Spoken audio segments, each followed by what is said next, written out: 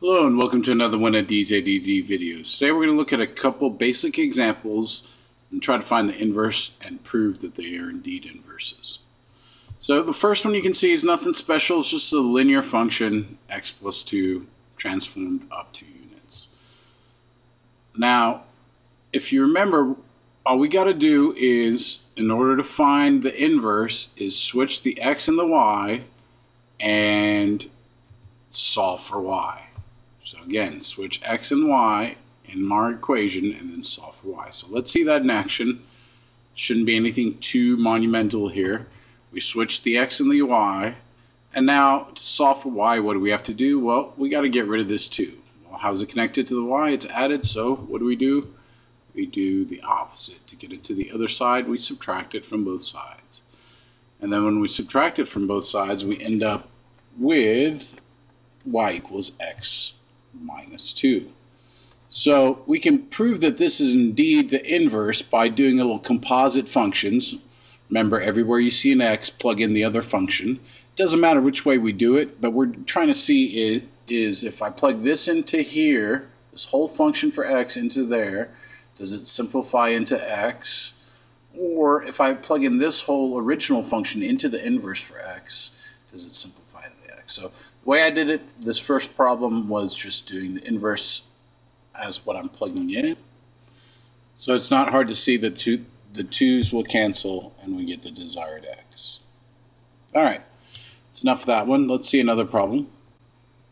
So there's our next problem, y equals x cubed plus 2.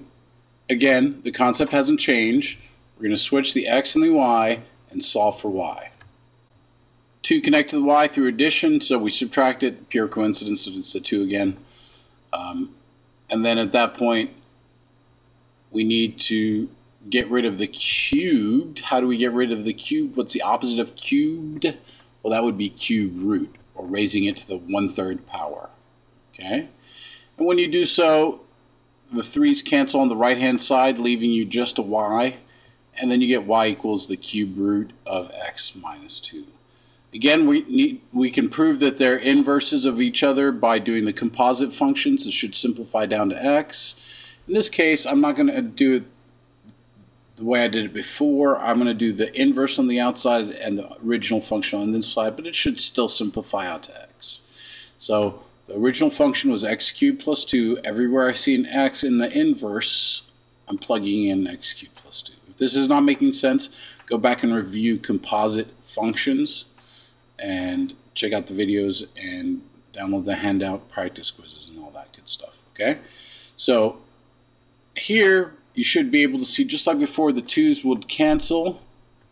And once they cancel, we're left with the cube root of x cubed. Well, that's just like writing x to the 3/3. The 3's cancel, leaving you x to the first, which is what we desire. Okay, so that indeed tells me that this is the inverse of that.